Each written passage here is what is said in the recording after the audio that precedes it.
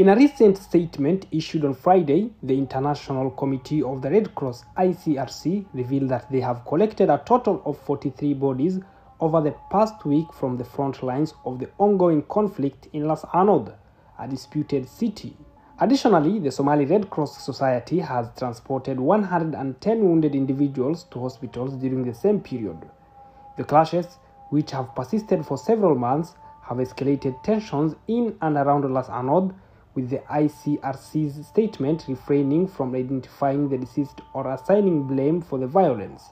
Somaliland, having separated from Somalia approximately 3 decades ago, has been striving for international recognition as an independent nation. Its security forces have been engaged in protracted battle against clan militia groups that aspire to be part of Somalia. Among these groups, the Puntland state has long contested Lasanod ownership with Somaliland.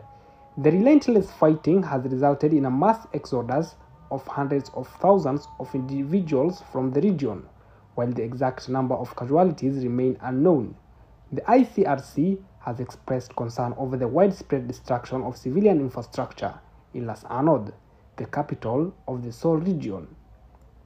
In response to the alleged images circulating showing the mistreatment of captured soldiers, Somaliland's government released a statement on Thursday condemning such actions. Hundreds of individuals have been taken captive on both sides of the conflict during the recent waves of violence. The ICRC managed to gain access to 300 individuals held by the militias, marking their first visit to these captives. Among them, 4 wounded detainees were transferred to a hospital for urgent medical care. It is worth mentioning that ICRC staff had previously visited captured militia forces in the capital city of Somaliland. Earlier this year, the Somaliland Defense Ministry refuted allegations that the army had targeted the main hospital in Lasanod with shelling. The conflict continues to escalate, posing significant challenges for the region and exacerbating the humanitarian crisis on the ground.